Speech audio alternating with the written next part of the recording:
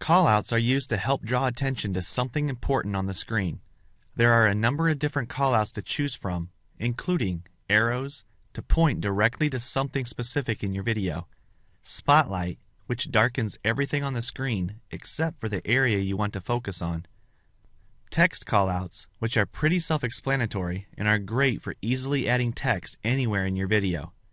There's even a blur callout to hide certain areas of your recording that you don't want everyone to see, like login information. And we've even added the new sketch motion callouts, which makes it look like you're drawing right on the screen. Let me show you the process for adding callouts to your video projects. The first thing you'll need to do is position the playhead on the timeline where you want to insert a callout. Then select the Callout tab and click on the Add Callout button. This will add the most recently used callout to the timeline on a callout track, and it's also visible in the preview window. If you like hotkeys, the C key on the keyboard will also quickly add a callout to your timeline as well.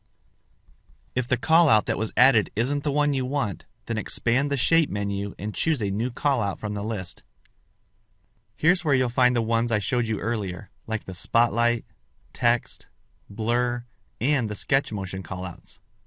I recommend that you play around with all of these to see which ones you like, but I'll stick with the arrow callout for this tutorial.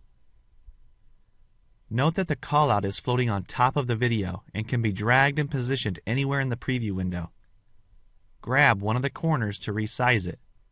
You can even free rotate the callout using this green handle. To change the properties of the selected callout, expand these menus to change the border color and width, the fill color, and many different effects.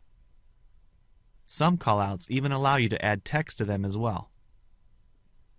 Again, play around with each of these properties to learn how they change the look of your callouts. With the callout looking the way you want it, let's now look at the placement of the arrow on the callout track on the timeline.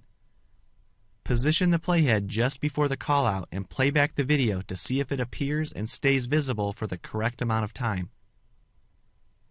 To adjust the duration of the callout, hover over one of the edges until you see a double arrow. Click and drag the edge of the callout to the desired length or duration. You can also click and drag the callout to a new location on the callout track.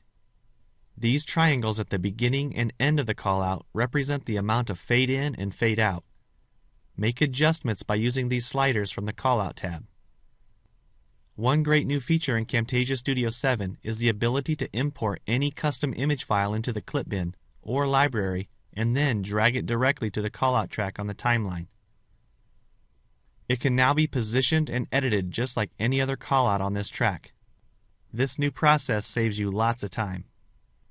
I hope this tutorial helps and gets you started with using callouts. Check out the other tutorials on callouts to learn some tips and tricks. Thanks.